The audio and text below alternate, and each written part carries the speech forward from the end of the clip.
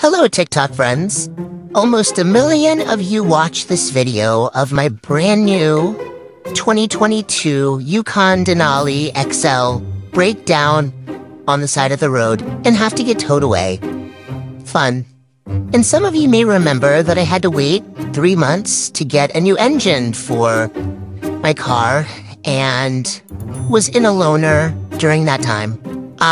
But then we purchased a 2023 Yukon Denali Ultimate XL.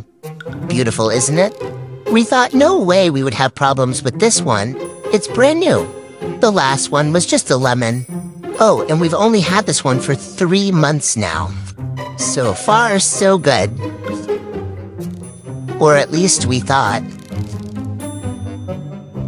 GMC. Why? Can you explain why? Why? Today, my car decided it did not want to turn on. And as you can see, the screen shows there's a lot of problems, including the transmission. Yay! So naturally, I'm thinking to myself, what the actual fuck?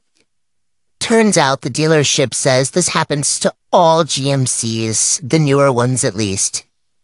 And all you have to do is open the battery, take that little thing off, disconnect it for 2 minutes, plug it back in, and it should work.